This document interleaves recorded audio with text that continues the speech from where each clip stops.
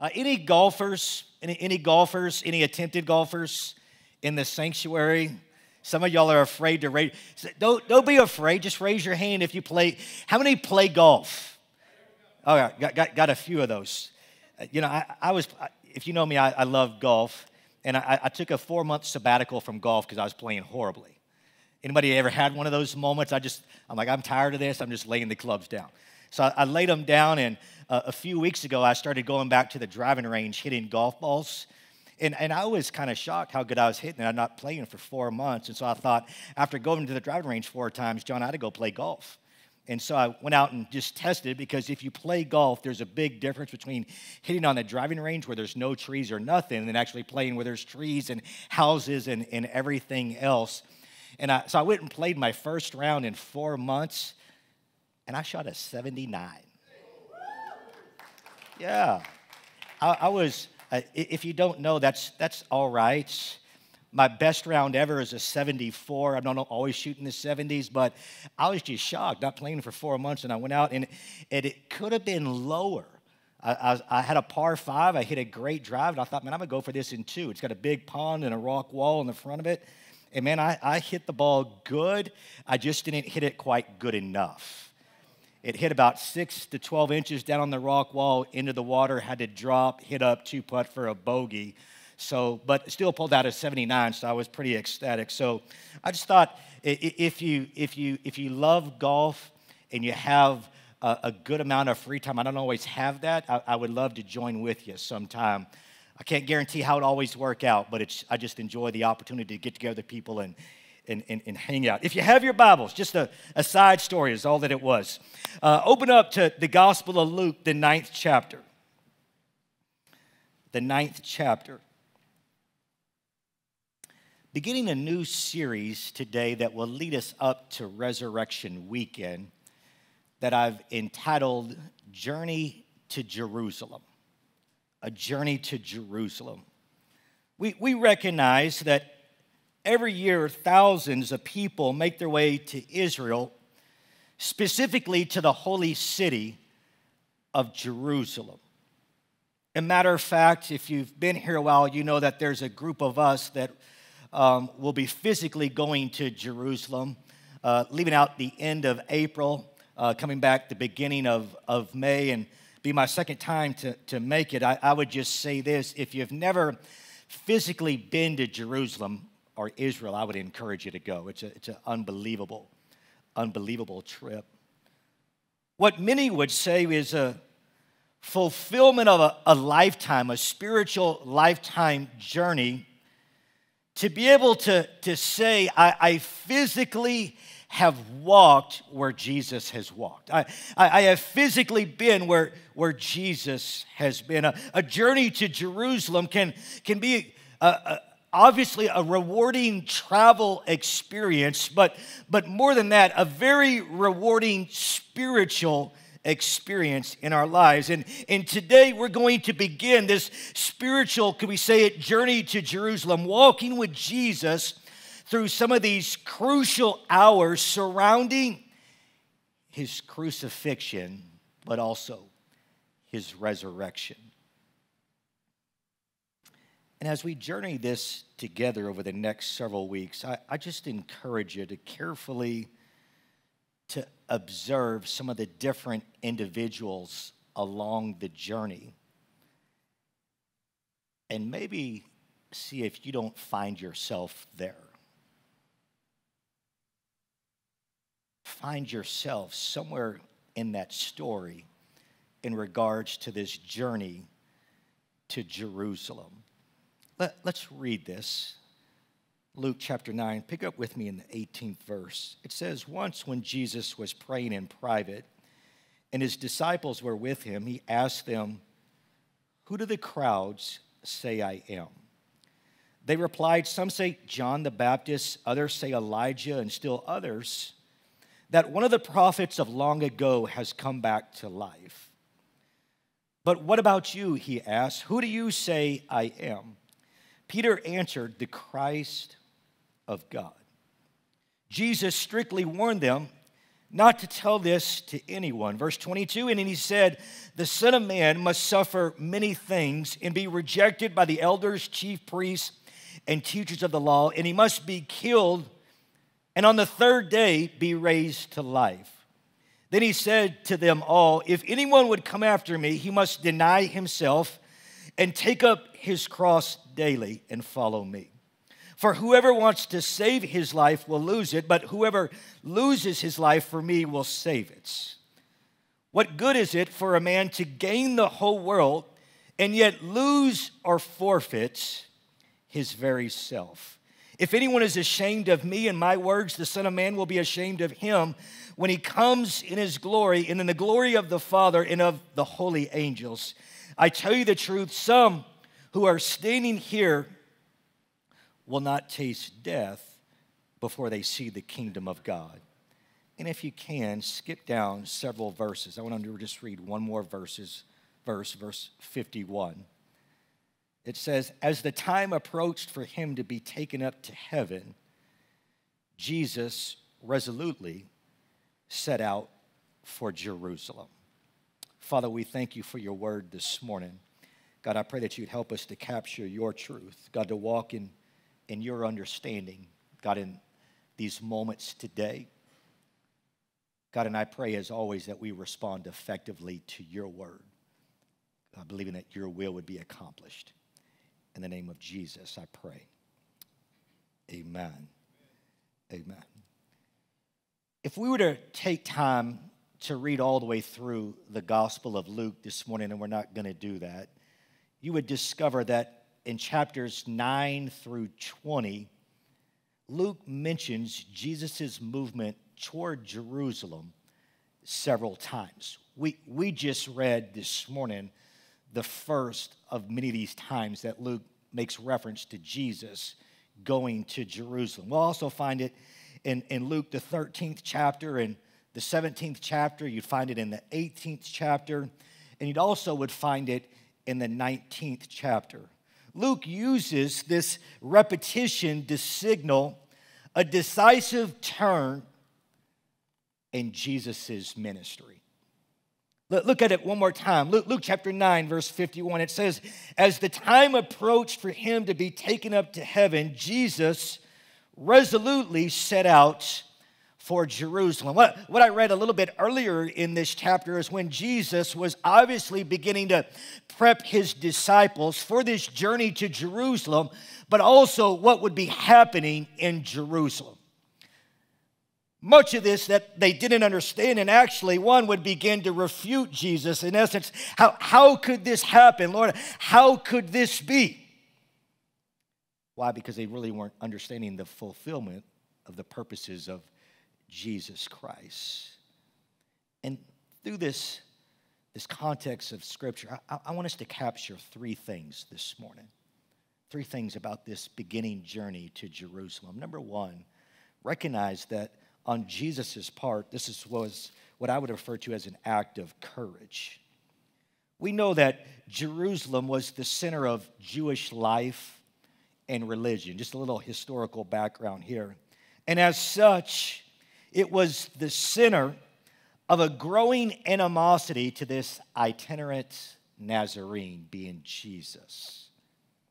Jesus' decision to set out for Jerusalem, I would say, was a deliberate choice to enter into a storm. A very difficult experience in life. Why would he do this? Well, we'll talk about it here in just a few moments. But understand, this demonstrated an immense amount of true courage on behalf of Jesus. On an earlier occasion, when Jesus announced his intention to go to Bethany, to the home of Lazarus, you might remember, the disciples warned him in John chapter 11. They said, Rabbi, the Jews were but now seeking to stone you, and are you going there again? Jesus then replied, if anyone walks in the day, he does not stumble. In essence, Jesus knew what he was facing. Jesus knew what he was about to walk into. Yet with courage, we would identify Jesus was willing to go. Jesus' journey to Jerusalem was not the irresponsible actions of a blind fanatic. He knew the risk, but he was willing to endure the risk because of courage within his life. Can I make this personal for us for just a moment this morning? Christian commitment does not shrink from going through the storms. What do I mean? This might be a different message than normal. I don't know, but sometimes we think when we accept Jesus as the Savior of our life, everything's going to be okay and wonderful. No.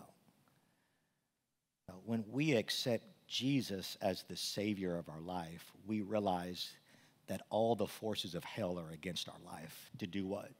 To kill, steal, and destroy. But Jesus says, I've come that you might have life and that you might have it more abundantly. What we have now is assurance in the midst of the storm.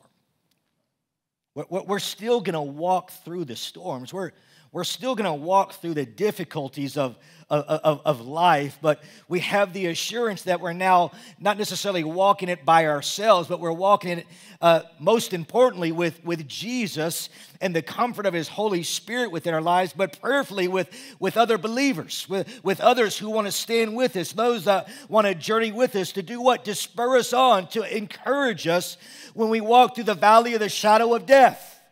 Because the reality, even though I've accepted Jesus, I may walk through some of those valleys of life, but once again, I don't walk through them alone. And I believe that we can look to Jesus as that continuing example and inspiration for us to face life and all the difficulties of life with courage, just as Jesus did. Hebrews 12 reads, let us run with perseverance the race marked out for us, fixing our eyes on Jesus, the pioneer and perfecter of our faith. For the joy set before him endured the cross, scorning its shame, and sat down at the right hand of the throne of God. Now this to me is one of those amazing scriptures we find in the Bible. Look at it one more time. It says, for the joy set before him, he endured the cross, scorning its shame, and sat down at the right hand of God. Anybody in the room, when you know you're walking into a fire, when you know you're walking into the storm, how many of you have joy in your life? He says, but for the joy set before him, he went to Jerusalem. He journeyed to Jerusalem and endured. What was that joy that Jesus was experiencing? I believe it was the joy of knowing he was fulfilling the will of his Father. Fulfilling the purpose of why he came to this earth. Knowing that it was going to be difficult. How did he do this? Courage. But please don't lose sight this morning, church, that though we believe Jesus was God, yet he was fully man. Had flesh and blood and bones like you and I, had feelings like you and I have. Faced temptations like you and I face in life. It takes courage to walk into a storm. It takes courage, could we say it this way, to look at death and be okay with it. But that's what we find in Jesus in this particular moment. Secondly, this morning, as I've already alluded to, a commitment to God's will. Let's look at Jesus' commitment to God's will, doing the Father's will. The journey to Jerusalem was part of Jesus' desire to do the Father's will. And this wasn't the first time we find this in Jesus' life. You might remember early on, his parents had made this journey, this pilgrimage, this spiritual pilgrimage with a lot of the other Jews. And then it became time for them to begin to make their way home. And And Jesus' parents set out, and then they realized that, hey, Jesus is not here. And they probably frantically began to search around. Anybody ever been shopping and you turn around and your child's missing? Anybody ever had one of those moments and you're looking around thinking, man, where did Kate go? Where did Kylie go? And you're searching through the store and you find them and they're like calm and at peace. And you're shocked, you're worried, you're disappointed as a parent, and now you find the child, and all of a sudden all those emotions change to anger because you're like, why did you leave me? Anybody ever, am I the only ones that had those moments? And they look at you like, well, you knew I was always here.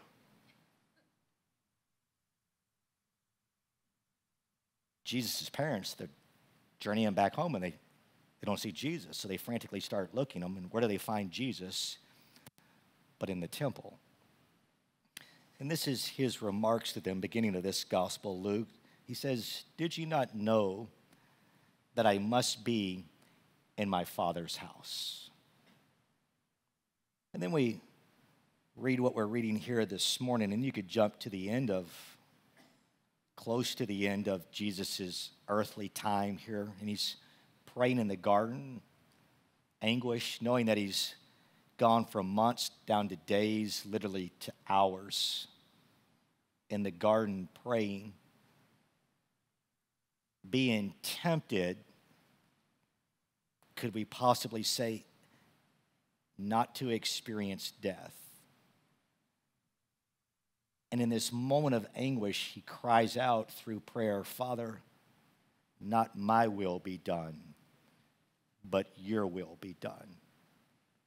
What am I painting for you today is a lifestyle of Jesus' commitment to his Father's will. From early on all the way to the end, we would recognize of his earthly experience.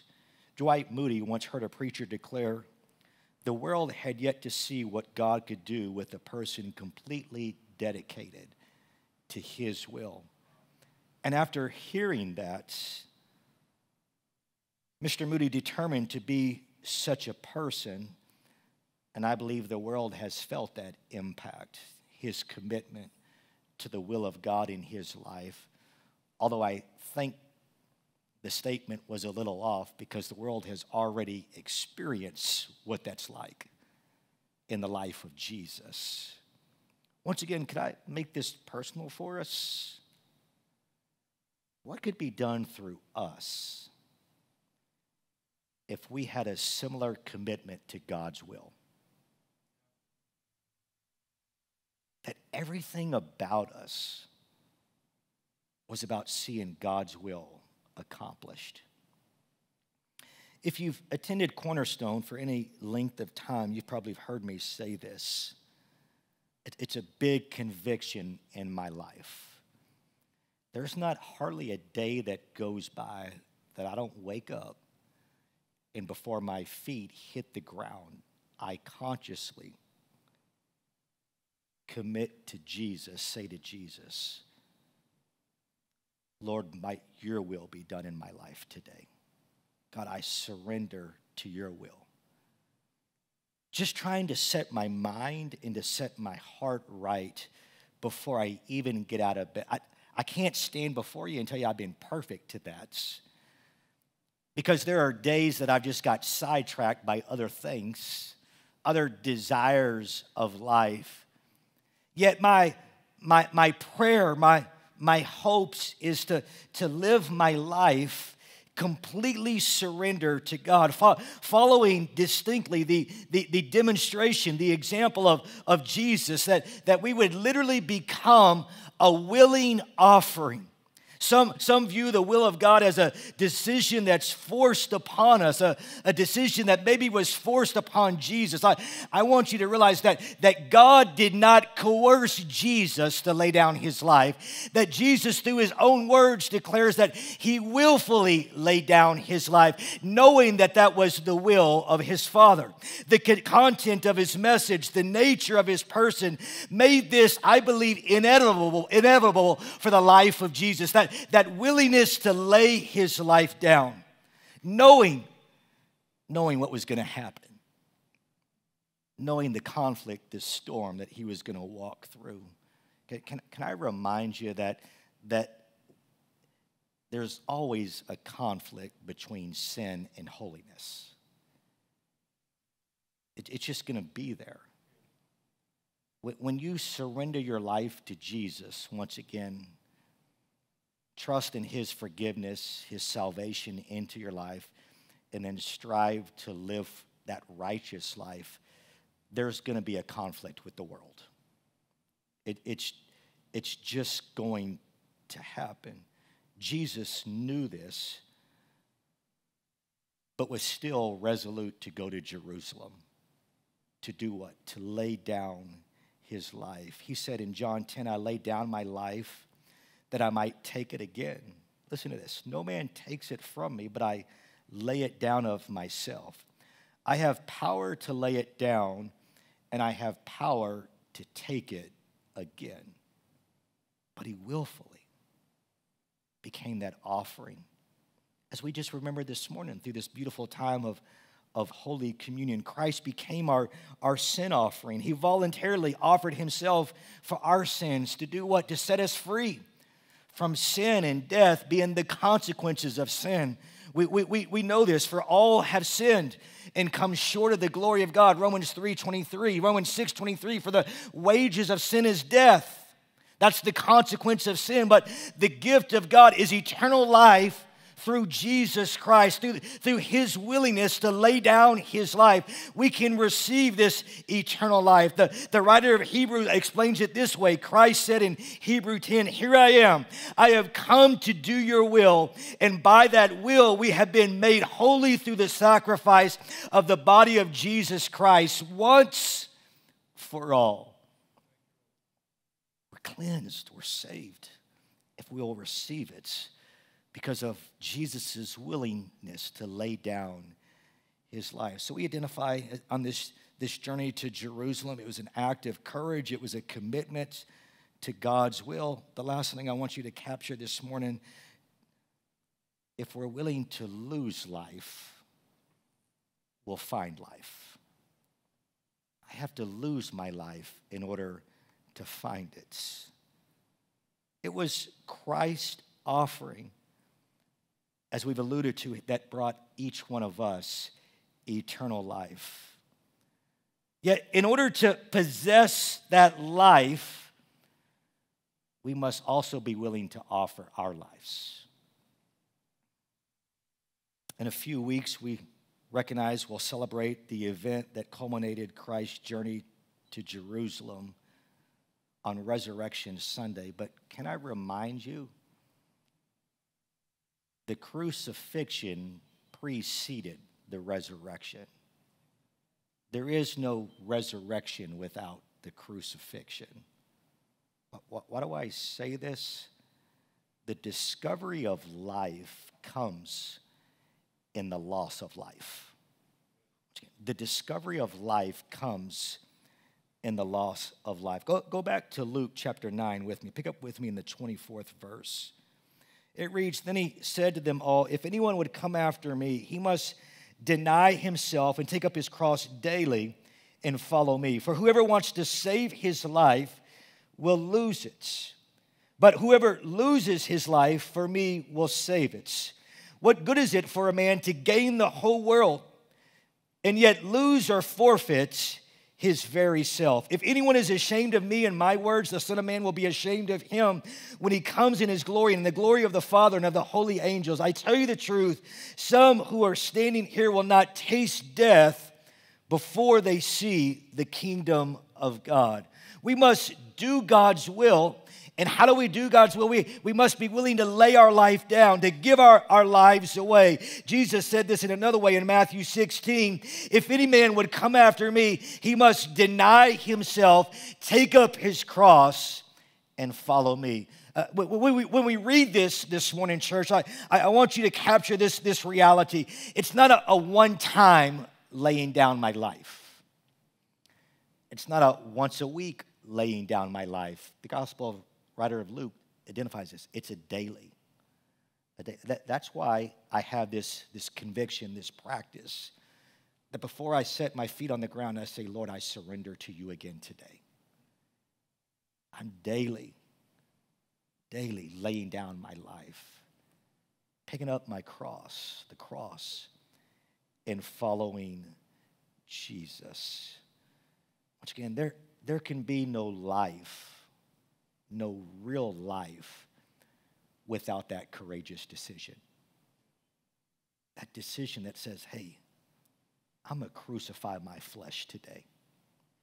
I'm going to lay down my life, because it's in that moment that I really begin to discover the life that Jesus has purpose for me to discover and to live in. We're now in the midst of what is referred to as Lent, this 40 days preceding Easter. And I realize that Lent is one of those things that's observed by the Catholics, Episcopals, others. We often don't hear much reference to that here at our church or in our sister churches. But what I would say is that these are the days of spiritual preparation, the days of spiritual renewal, the days of spiritual dedication. And Lent corresponds to Christ's journey to Jerusalem. It was on his way to Jerusalem that Christ tried to lead the disciples into God's will and enable them to give of themselves, to be willing to lay down themselves. It's in these moments that the master teacher, Jesus himself, taught these crucial lessons about values and motives, about how life works. And it's in this that he teaches them this, what we just read, the importance of being willing to lay down our lives. You know, as we make this journey together, this spiritual journey to Jerusalem over the next several weeks, I wonder if there's something that we could lay down. I wonder if there's something we could give up as an act of devotion, an act of surrender, an act of courage and commitment to God's will within our lives. I know back in January we had 21 days of prayer and fasting, but I don't think prayer and fasting and devotion, we ever stopped this journey, right? I wonder what could I commit to surrender to Jesus in a demonstration of laying my life down, committing my life to Jesus. You see, I'm believing that this upcoming Resurrection Sunday might be the greatest Sunday in the history of Cornerstone Church. I'm already beginning to pray that we would see more people saved on this Resurrection Sunday than we've ever seen in the life of our church, that we would see more people healed, more people's lives restored. Why? Because we're trusting in Jesus. We're surrendering our lives to Jesus. And I just happen to believe that this is the plan and the will of Jesus in our lives, and specifically into the life of our corporate church. I wonder how many of us maybe have friends or family members that don't live for Jesus. That I would love to see them surrender to Jesus. I have them in my life. I wonder how many of us have friends or family members that just need a divine touch of Jesus into their life.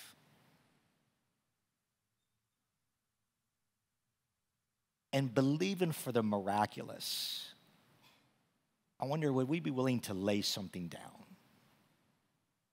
To give something up? Could we say to fast unto the Lord? Leading up to Resurrection Sunday. I shared this. I won't give the name. I thought it was interesting. I shared this in the first service also. And I had a gentleman walk up to me after service asking that I would pray with him. And he says, Pastor, that was amazing that you hit that because God called me to do this. And he goes, since I've done it, I felt like all hell has broken out against me. He said, but the flip side of it is I'm already seeing the blessings of God.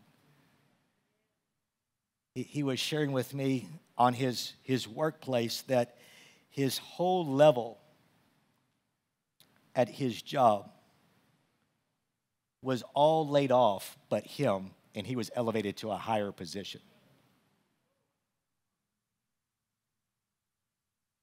And there's people that he works with that are struggling with everything that's going on. And one of these guys walked up to him, was sharing the difficulty of this experience. And the gentleman in our church said, can I pray with you? Can I pray with you? And the guy in his job says, well, I'm an atheist, but if you want to pray, let's pray.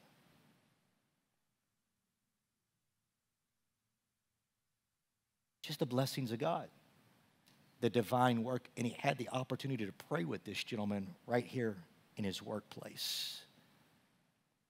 And he says, I was just amazed when you began to present this to the church. He says, because I'm just believing that God's wanting to do some miraculous things. I believe God wants to do miraculous things in your life also. I believe God wants to do miraculous things in the life of our church. Leading up to Resurrection Sunday, as we're talking about this journey to Jerusalem, I wonder this morning, church, would you be willing to join me, to join with me on this journey to know God's will, but also the willingness to do God's will? I've said this many times. I've spoken this over the life of my children day after day. Before they would leave out and go to school, I'd have times of devotion with them, times of praying with them, and I would literally lay my hands on both of my children, on Caden and on Kylie, and I would pray, God, give them the wisdom to know what is right. And as I prayed that, I said, I now bless you with the courage to do what is right. Because it's one thing, hear me, to know God's will. It's another thing to have the courage to do God's will. And as a father, I wanted my children to know right, to know God's will, but also the courage to do God's will. To take that stand, knowing that they may be walking through a storm. They may walk into a storm.